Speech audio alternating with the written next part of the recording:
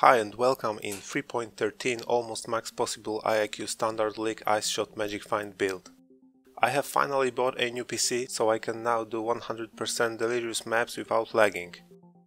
They are a bit harder than normal maps, so I'm currently farming low tier ones. The build still needs some more damage to be able to do tier 14 plus delirious maps solo. For those who follow my build guide, here are the main changes compared to the previous version. It uses 3 large cluster jewels now, so the skill tree has changed a lot. It uses some of the alternate quality gems introduced in 3.12 patch. Movement skill was changed to dash from blink arrow. Power charges generation source was changed from Herald of Ice plus Curse on Hit to Storm Rider passive on the cluster jewels, because Curse on Hit has changed its name for Hex Touch and it cannot apply Assassin's Mark anymore. Here are the IIQ and IIR values. My current item quantity percentage values are 203 flat and 51 temporary from Wind Reaper and Divination Distillate bonuses, which gives a total number of 254. Max possible values are 219 flat plus 52 temporary, which is 271 in total, so I missed 17%.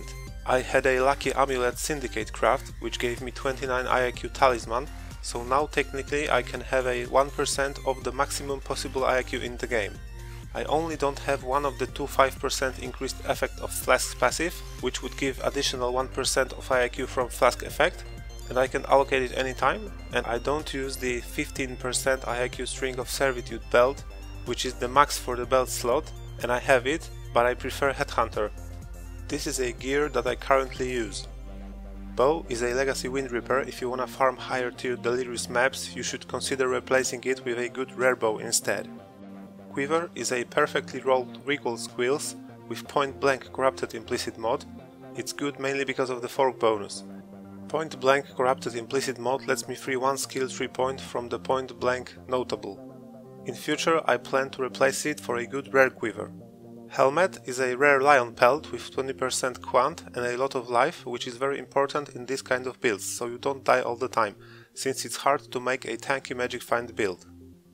Armor is the Greed's Embrace chest, which is the only body armor that gives 15% quantity, and it also gives 50% item rarity. I have 50% increased damage corrupted implicit mod on it, which is better than +1 to all gem levels, because it affects both mapping and single target skills as well as all the other skills that I use. Gloves are the legacy unique Sadima's Touch gloves with maximum 24% quantity possible on this item slot. Good option is to mirror a 20% IIQ rare gloves, which are much stronger, but then you lose 4% quant. Best enchant is of Fury. It's very good for bow builds, but right now I use a pair without any enchant because projectiles from enchant attacks cannot be supported by IIQ gem, so I would lose a tiny amount of IIQ, so currently I prefer a bit less damage in favor of a bit more effective IIQ. Boots are the legacy unique Goldworm boots, which give 30% IIQ and it's the max possible value on this slot. It's the same situation as with gloves. You can get rare ones with 20% quantity and you get more life, movement speed and damage, but it would also sacrifice 10% of IIQ. Because of the fact that they grant only 10% movement speed, the enchant is also the 10% movement speed to be a bit faster. I have finally crafted a Spine-fused talisman with IIQ corruption implicit mod, and now I have 29% IIQ on this slot, which is only 1% of the maximum on this slot. This 1% here is actually the only 1% that I miss to be able to achieve max possible quantity in the game from the items that I have. I would only have to replace my Headhunter with the String of Servitude 15% IIQ belt. The Anoint is Constitution for more life, and the catalyst choice here as well as for the other jewelry is the Fertile ones, also for more life.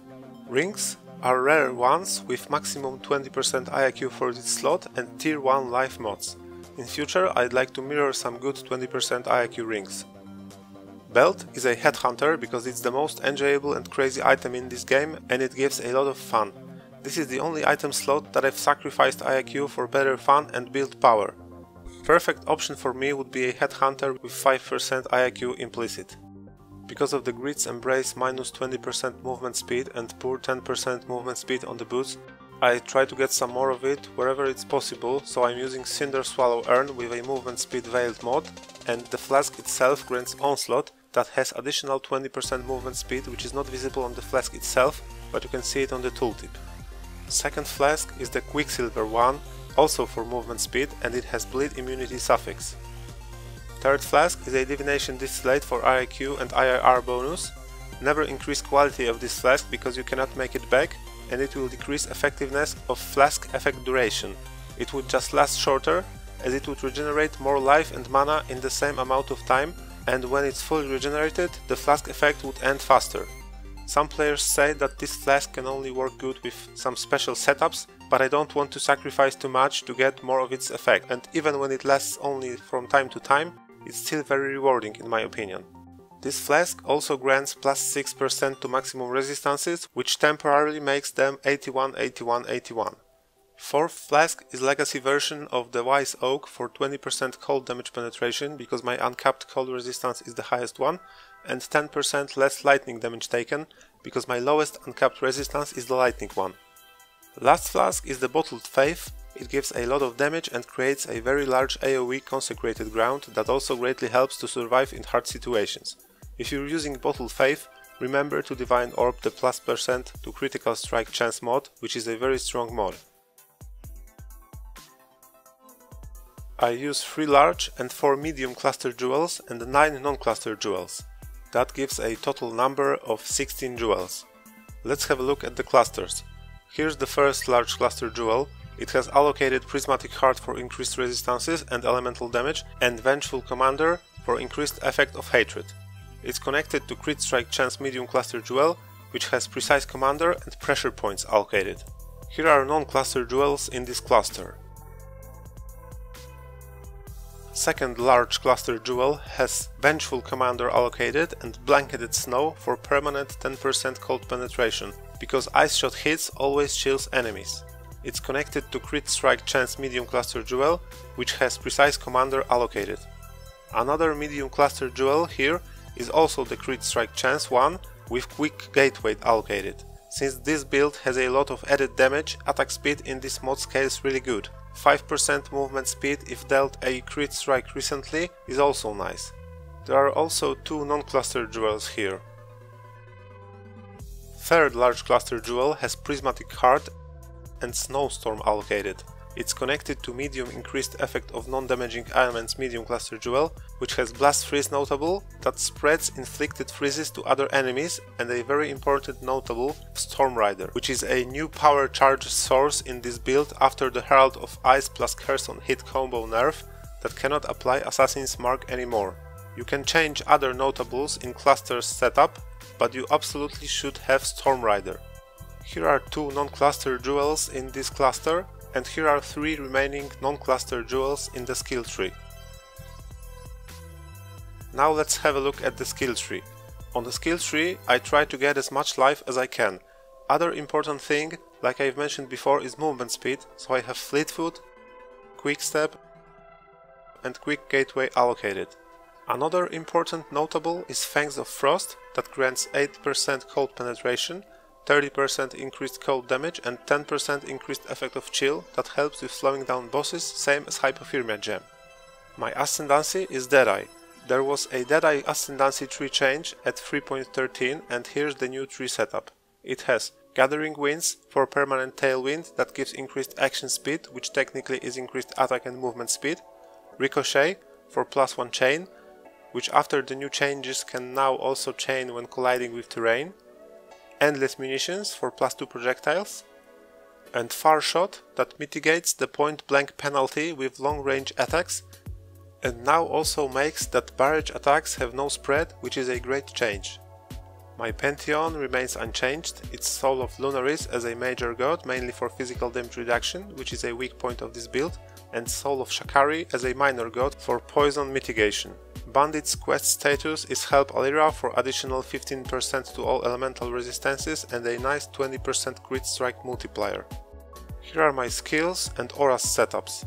There wasn't too many changes compared to the previous version, only the Herald of Ice combo was changed and some of the normal quality gems were replaced with the alternate quality or awakened ones. Main 6-link skill for map clearing is Ice Shot connected to Awakened Greater Multiple Projectiles, Awakened Elemental Damage with Attacks, Awakened Added Cold Damage, Note that the awakened version of this gem at level 5 gives +1 to active cold skill gems, which is the Ice Shot gem in this case, so it's a really good synergy. Next gem is increased item quantity. Last gem is Divergent Hypothermia. The Divergent version lowers enemies' cold resistance by 0.2% per 1% of quality. This gem works very well with Ice Shot because this skill always chills enemies, so I'm getting the permanent massive more damage bonus from it. And more damage mod is really good because it scales way better than the increased damage mod. Secondary 6-link is for single target monsters and bosses, and it's basically almost the same gem setup as the first 6-link, but the only difference is barrage support gem instead of awakened greater multiple projectiles. Note that this is a barrage support gem, not the barrage skill gem, which is a whole different thing and I don't use it. Hypothermia gem works great here because of its increased effect of chill, which really helps with slowing down and over-leeching bosses. Same as in mapping gem setup, it's Divergent alternate quality version for enemies lowered cold resistance.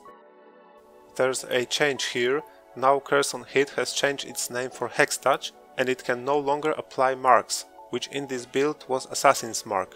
Because of that I've replaced Assassin's Mark with Elemental Weakness Hex Curse, and the new power charges source now is, like I've mentioned before, Storm Rider on one of the cluster jewels. Even though the fact that I have the awakened version of Hex Touch, which lets me apply additional curse, I don't have two curses there because I don't wanna drop IIQ gem for quantity bonus from Herald Shatters. My other auras are Anomalous Hatred and Divergent Precision, connected with Enlighten level 4 for less mana reserved, so I can level up the Precision aura to level 13 without any mana problems. The Anomalous version of Hatred gives 10% increased chill and freeze duration, and Divergent quality version of Precision gives 2% increased damage. Movement skill was changed from Blink Arrow to Dash, and it doesn't have any support gems because of no free sockets. It feels better than Blink Arrow and it has lower cooldown recovery time, so it can be used more often now. My defensive skill is Steel Skin level 17, triggered by Anomalous cast when damage taken level 13. The Anomalous version of cast when damage taken gives 20% increased skill effect duration. It's also supported by increased duration gem. You can change these gems levels, but keep in mind that the level requirements of them must match, so the skill trigger is possible. If you mismatch them, the Steel Skin won't trigger at all. My offensive damage buff is Val Haste, and I really recommend using it because it increases both damage and movement speed. Note that I don't use normal haste aura, which would reserve mana, and I'm only using the temporary Val version when I catch enough Val souls to activate it. It really helps with bosses and also with faster mapping. Both of these defensive and offensive skills are connected to the same increased duration support gem. My mapping skill GMP setup tooltip shows 135k 736 damage, and with all flask active it shows 161k 484. On the single target barrage support setup it shows 48k 661 damage, and with flask active it's 58k 159. Keep in mind that Hypothermia support gem does not cause any damage increase on the tooltip, and more damage against chilled enemies is a really big damage boost. In-game tooltips are not always accurate and sometimes they just don't show all the stats, so I recommend you to rather check your build in Path of Building program than in the in-game tooltips. Critical strike chance is 77%.63, and with power charges it's 91%.31. My resistances are 75, 75, 75, and with all flasks up they are 81, 81, 81.